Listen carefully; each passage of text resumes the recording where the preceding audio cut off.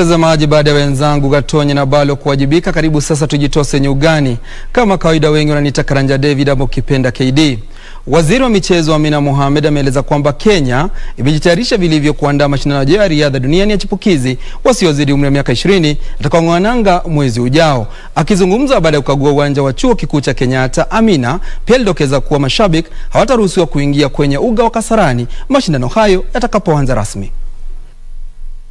Huku mashindano ya riadha ya chipukizi wasiozidi umri wa miaka 20 yakikaribia kuanza, Wizara ya Michezo imefanya jitihada kuhakikisha maandalizi yanaendelea vyema kabla ya mashindano hayo kuanza. Waziri wa Michezo Amina Mohammed alitembelea chuo kikuu cha Kenyatta leo kukagua uwanja wa kufanyia mazoezi na kueleza kuwa Kenya ipo tayari na imejiandaa vyema. It was started immediately after the under 18 in 2017.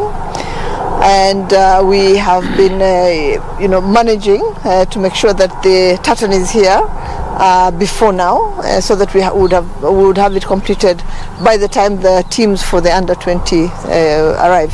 Amina alidokeza kuwa wanariadha wote wanatarajiwa kuanza kuripoti kambini hii leo, na pia akaelezea kuwa mashabiki hawataruhusiwa kuingia kwenye uga wa Kasarani mashindano yatakapoanza.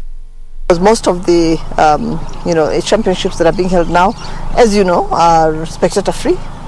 You know about the Olympics, of course, but many others as well that are happening around the world have been spectator free, except for countries which have vaccinated over 50% of their population, right?